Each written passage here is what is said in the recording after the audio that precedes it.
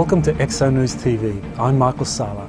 On 29th of January 2014, NASA live streaming showed what appeared to be a sleek elliptical UFO docked with the hull of the International Space Station. The object was between the Russian research module and the Soyuz escape capsule. Its size was approximately 10 meters. The recorded live feed was roughly 2 minutes and ended up with the screen going into blue mode. Basically, the ISS live feed was cut. When it resumed, the UFO was no longer there. Many among the general public saw the UFO docking incident as evidence that the International Space Station was being visited by a spacecraft of some kind.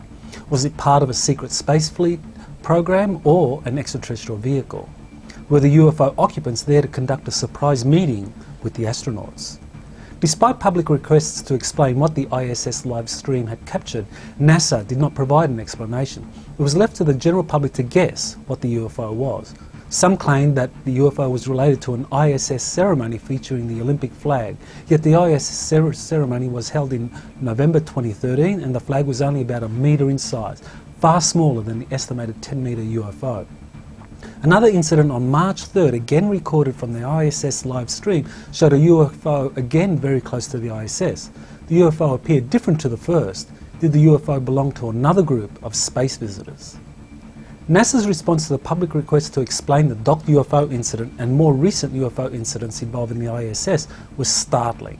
NASA had decided it would end live streaming. NASA announced its decision on the ISS live streaming site on March 10 with a simple scrolling message. Only those monitoring the ISS live stream would learn that it was about to be closed in 2 weeks, by March 24th. NASA representatives responding to email requests said that the closing was for budgetary reasons.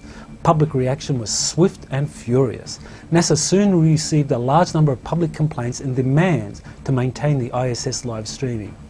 NASA first decided to temporarily extend the live streaming service. Then on March 27, I, along with many others, received the following email from Matthew Healy of the United Space Alliance, the NASA contractor that runs the ISS live stream.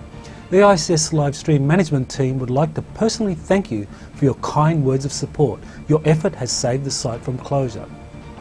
NASA had relented. The ISS live streaming would now continue.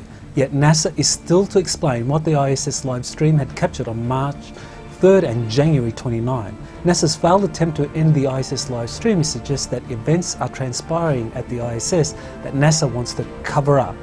This increases suspicion that the UFO docking incident did involve a spacecraft of some kind, conducting a surprise visit and meeting with the ISS astronauts.